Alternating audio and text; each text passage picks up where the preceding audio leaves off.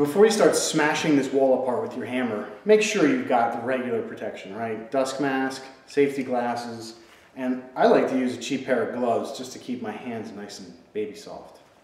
Before you get started, make sure the electricity is turned off. And I'm using an electrical outlet tester. I go over to the circuit breaker and make sure the electricity is off. And then I can move on with taking off the outlet covers and the light switch covers and the HVAC ducts, anything that's screwed into the wall. Now I can take the baseboard and all the trim off. And if you want to use the trim later, use a pry bar and a putty knife or a 5-in-1 tool to carefully take off the trim. And then I take the nails out from behind with a pair of wire cutters to prevent the damage to the trim. So take your knife and push pretty hard and make a couple passes if you have to and run right down through that corner like that. That'll break the seal, and then this wall and this wall are now divided, and when we take this wall down, it won't rip off the paper from this wall, and you'll have a nice clean line that you can work with later. Okay?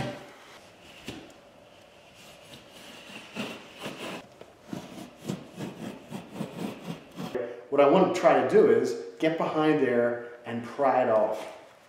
Now you can use a bunch of different things. You can use a Sawzall like this, which has a blade that moves very quickly and will do a lot of demolition. It also makes a lot of dust. You can use a jab saw, known as maybe a drywall saw. Basically, this has a sharp point on the end of it that's made for digging into the wall, and then you can physically move it, and the blade is similar to this. Now, when I'm taking this saw across through here, I'm being very, very careful not to go too deep. Because if I push it in really deep like that, I could cut through wires, I could cut through ductwork, which I have right here on the other side of this, or I could end up cutting through, a pipe or electrocuting myself in some way. So I turn my knife to this depth, like this, so that I'm only cutting, the drywall is only 1/2 of an inch deep, so I only want to cut 1/2 of an inch deep.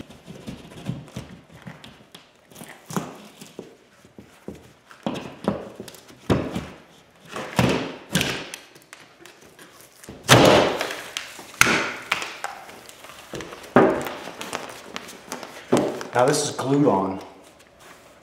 I don't know if you can see that, but that's a large bead of glue, which means this is going to be a lot more difficult to get off in one sheet.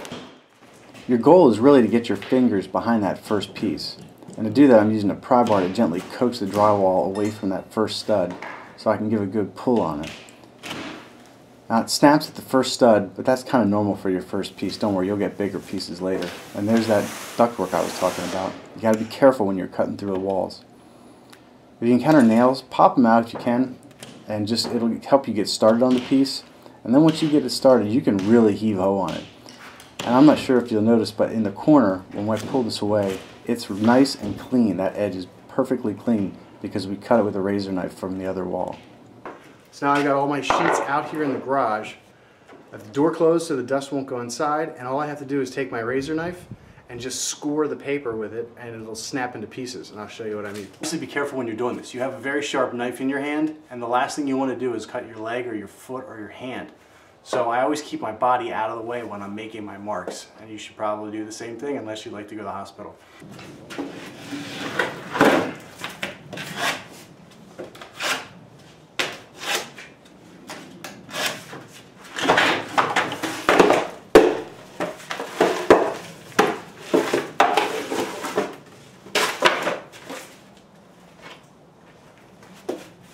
There you go. Throw them right in the garbage bag, put a zip tie on it, and you're good to go. Don't make the bags too heavy. They get really heavy really quick.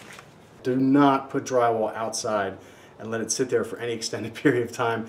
It's just going to turn into mush, and you're going to have one heck of a mess in your hands.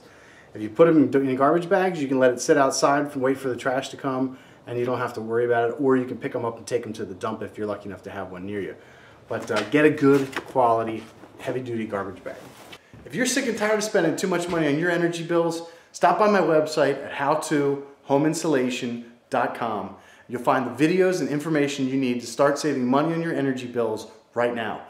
My name's Corey Binford. Thanks for watching.